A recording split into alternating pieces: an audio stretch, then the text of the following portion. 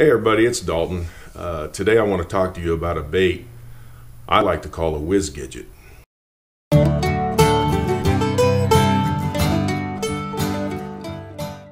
You know, there's times you're out on a lake, you know, and the bass, maybe they start off biting really good and then all of a sudden everything slows down. Now if you know, if you've watched any of my videos, you know how much I like the little Ned rig. The Ned rig is one of the best ways to catch finicky bass. You put it on a little shroom head, you can move it, this thing will stand up for you, it's got a lot of cool little action to it, and you get it around a bass and he can't stand it. I don't care if he's hungry or not, he's going to take it. The problem with this is it's an exposed hook. Small baits do catch big bass. My wife and I caught a bunch of big bass this summer on these little Ned rigs. But when you're in a lake that has a lot of vegetation, the lake I'm fishing right now up north has a lot of cover in it. It's got tree branches, grass, it's got all kinds of stuff. So you're going to throw this thing, you're going to catch a bass, but to catch that bass, you're probably going to lose about 5 of these. And it gets kind of expensive. There is an alternative that I like to use in a covered lake to this Ned rig. A few years ago, I watched a video and I saw a technique similar to this, and there's one out called a chicken rig, which is pretty similar to this particular technique. But I haven't been able to find the name of it, so I just decided to give it a title. When I was a kid, if my dad didn't know what something was, he would call it a whiz Gidget.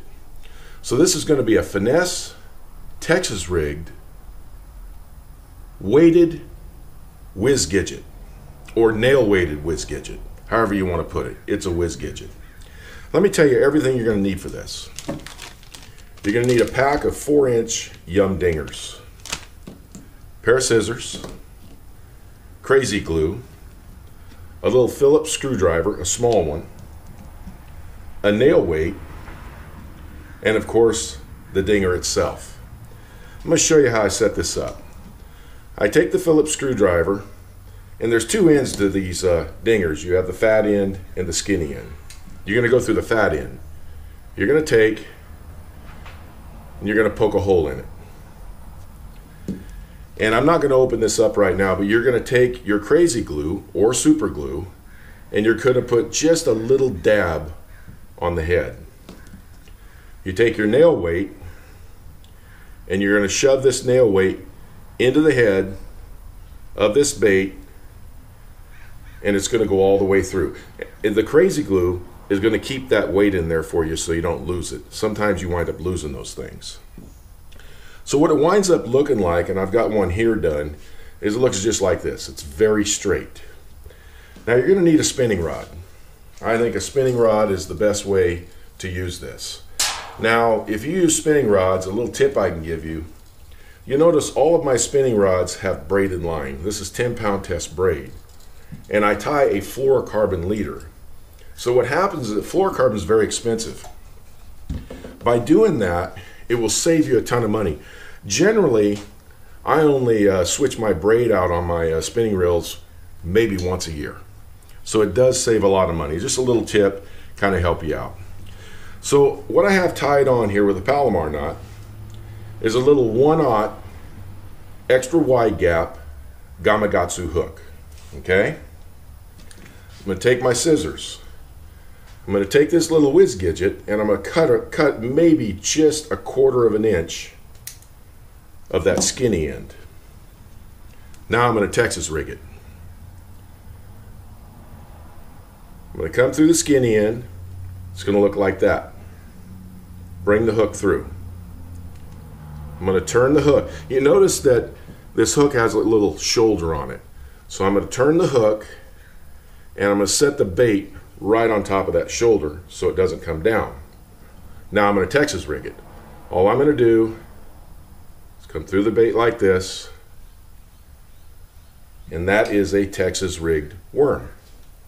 When the fish bites it, the bait moves back, and that's how you get them hooked. Now it's not weedless though, because I can take my finger and what's going to happen is I'm going to wind up poking my finger. So to make it weedless, I'm going to do something that is called texposing. I just call it skin hooking. I'm going to take that bait, and I'm going to skin hook the tip of that hook to where I can run my finger down, and now I'm not going to get hooked. And this right here is what it looks like. This thing has a really cool action. You can stand it up. You can throw it out, and what I like about it is that the weight is on the end of it rather than using a little bullet weight. So it falls different. If you're fishing vegetation, you see little holes in the vegetation, you can pitch that in there and get in there where those bass are. So when it falls down, it's going to lay down. Lift your rod tip up, maybe a couple inches, and you can just move it in place if you want. I've caught them this way. Another thing you can do is hop this thing on the bottom. It really has a cool action that's going to get the bass's attention. You know, bass by nature are very curious.